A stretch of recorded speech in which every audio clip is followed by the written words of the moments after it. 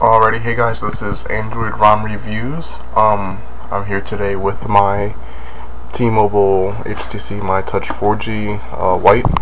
I got it actually last week. I was going through the threads next day developers, and I was kind of annoyed at the fact that there were rarely any screenshots or videos of the ROMs. So I'm just going to start making them on my own, just so that other people don't have to deal with the same frustration, because before I use a ROM, I like to see a little bit about it. You know, because like going through the flash just to see what it is sometimes is a pain in the butt, because I like to use one before school or something, or just, flash one and go off on my day and then use it. But if I flash and I don't like it, then I have to sit down and flash another one. So today I am on the Royal Panache Android 2.3.3 since 2.1. This ROM is not out of the box. I've been using it for a while. It's customized. My other reviews will be out of the box. I'm not going to customize them, so just get an email there. So let's go ahead and check this out. This is the home screen.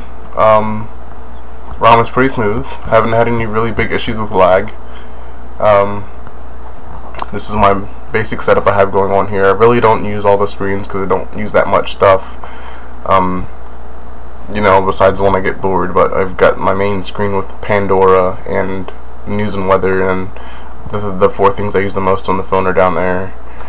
Then I have over here music whenever I want to use this thing, which is really not necessary, and then the friend stream for Facebook and Twitter, and then the weather.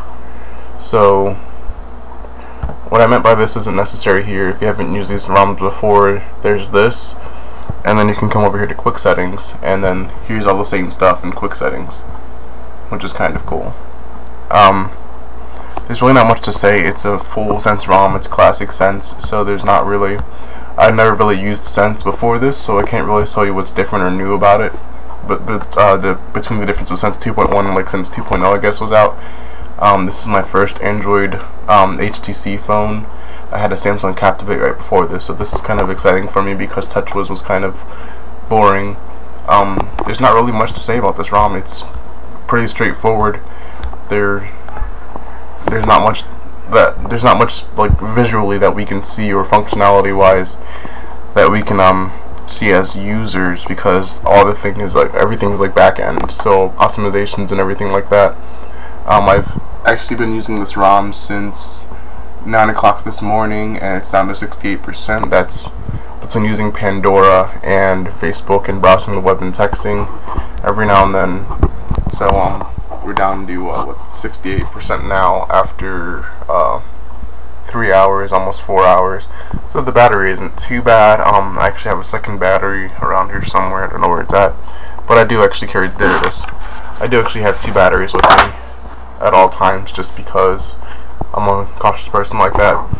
So if you want to know more about the ROM, just let me know, or leave your own reviews, because there's not really much I can say about this one. I'm going to be flashing all kinds of other ROMs and checking those out later on too. But like I said, this is pretty straightforward Sense ROM. There's not really much different than the other ROMs that I've used. Now compared to the stock ROM, it is much different, but I'm not going to do a review on the stock ROM, because if you wanted that, there's plenty of those on YouTube with the phone reviews. So this is Android ROM signing out. Check out my other videos, subscribe, do whatever. See ya.